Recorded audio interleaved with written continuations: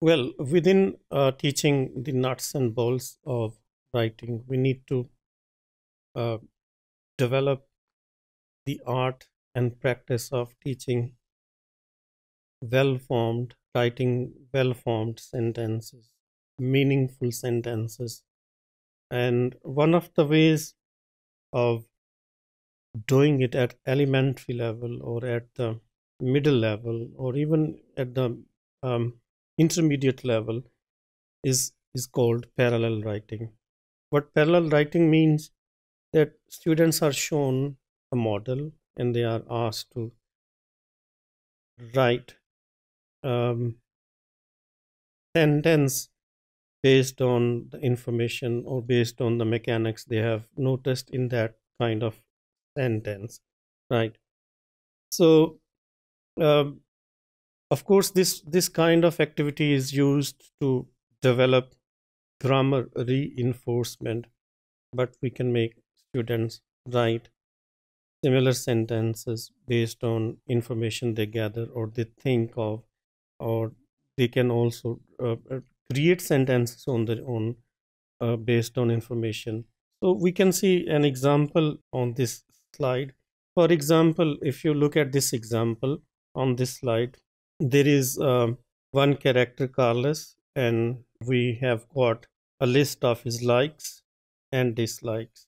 And the teacher can read the sentences which Carlos likes and the points which he dislikes. And these are like the likes are ticked and dislikes are crossed, right? Whether Carlos likes music, hip hop, or football, classical music, tennis, films, clubs, spicy foods. So if you look carefully at this slide, we have got sentences written, well formed sentences written with the use of and but, right? He likes hip hop, but he doesn't like classical music.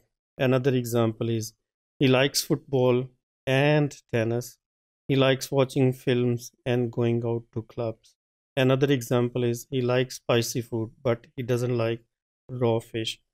So we can now ask our students to write similar sentences based on another character, some of their own likes, some of their own dislikes. So at intermediate level, if you look at the example shown on the next slide, that invites students to look at how pronouns are used in a text and then gets them to write pairs of sentences in which they use pronouns uh, in the same way based on information they are given.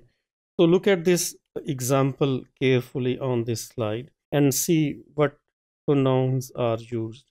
And for example, let me read it aloud for you. On the 2nd of January 2003, Andrew Cooney became the youngest person ever to walk to the South Pole. He is 23 years old, scout leader. He telephoned his parents in Britain at 7:59 p.m. to say that he had completed the journey. It took 2 months. We were delighted, said his father Terry. We are proud of him. His mother Marilyn said that she was looking forward to him coming home.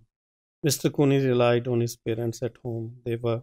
No, you can show this kind of example to your students and make them notice where the pronouns are used, where he is used, where we is used, and how it's been used, where they is used, and how it's been used, where I is used, and how it's been used. So, this is how we can, give some diet to the students, some food to the students to build up sentences, to write sentences which are well formed, meaningful, and coherent.